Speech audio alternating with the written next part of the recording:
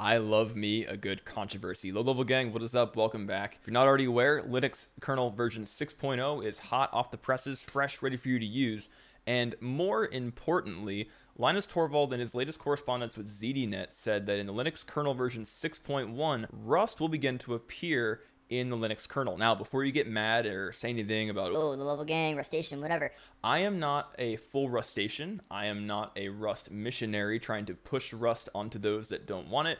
I am just a purveyor of code security, and I understand how insecure C is, and I want to make sure that we're going in the right directions. I'm just exploring both options, so don't shoot the messenger. The question is, how did this start? Why do people want Rust to be in the kernel so bad, and what does this mean for you in the future? How did we get here? In September of this year, 2022, at the Linux Plumbers Conference, it was demoed that people were actually able to create an NVMe driver for Linux using Rust, and it had performance comparable to that of C. So the question would be, if it's the same as C, why would people replace a perfectly working language like C with Rust? The issue is that of safety. Mark Rustacean, who is the current CTO of Microsoft Azure and also the author of the Windows Sysinternals books, considers C and C++ to be deprecated from a safety standpoint. Microsoft reported this year that over 70% of security vulnerabilities, so CVEs, have been a result of memory corruption or memory mismanagement issues that are largely enabled by the lack of safety features of C and C++.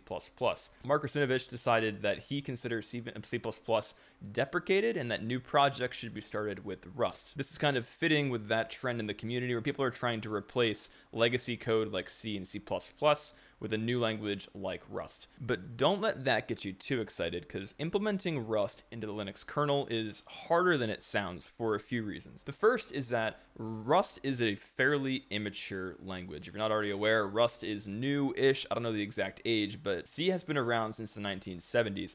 It's much more mature and people are more familiar with using it. There are features in Rust that are largely unstable that when later on in the kernel, if they decide to lean on those features but the Rust language removes them, how do we keep those features from crashing the kernel? A current idea is to create a standards-based document that says that this version of Rust is the Linux kernel Rust. Another option is to create a Rust compiler that is compatible with the GNU front end so that it acts just like a GNU compiler. Another issue with this being in the kernel is that of adherence. If the subsystem owners and maintainers in the Linux kernel do not know Rust, are they able to just reject Rust pull requests into the kernel?